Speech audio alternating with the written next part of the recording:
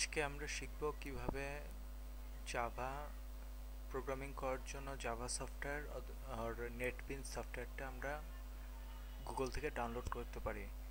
Software ডাউনলোডের জন্য অবশ্যই আমাদের প্রথমে গুগল বার ওপেন করা লাগবে। গুগল বারে গিয়ে অবশ্যই জাভা অরাকল অথবা জাভা নেটবিনস লিখলেই হবে। লেখার পর দেখবেন যে Java AC downloads oracle technology network oracle এই লিঙ্কটা আসবে। এই লিঙ্কটা ওপেন করবেন।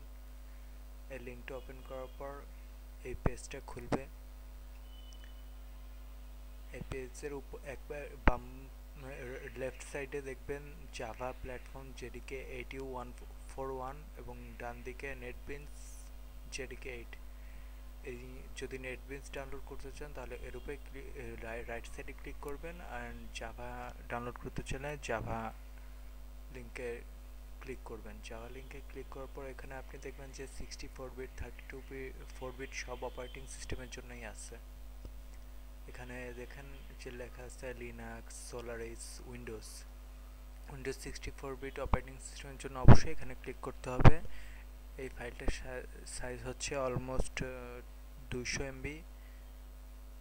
এই ফাইলটা ডাউনলোড করবেন। ডাউনলোড করার পর আপনাদের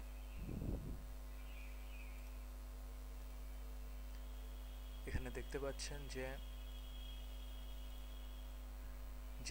এই ফাইলটি ডাউনলোড হয়ে গিয়েছে। x64 বেসড অপারেটিং সিস্টেমের জন্য ডাউনলোড হয়ে গিয়েছে। এখন এটা ইনস্টল করবেন। ইনস্টল করার পর আপনার স্টার্ট মেনুতে যাবেন। স্টার্ট মেনুতে গিয়ে দেখবেন যে জাভা ইনস্টল হয়ে গিয়েছে। জাভা ডেভেলপমেন্ট এই সবগুলো ফাংশন জাভার। আর নেটবিনস ডাউনলোড করার পর আপনার এমন একটা আইকন আসবে ডেস্কটপে। এটা ওপেন করলে দেখবেন যে নেটবিনসের কাজ করা যাচ্ছে।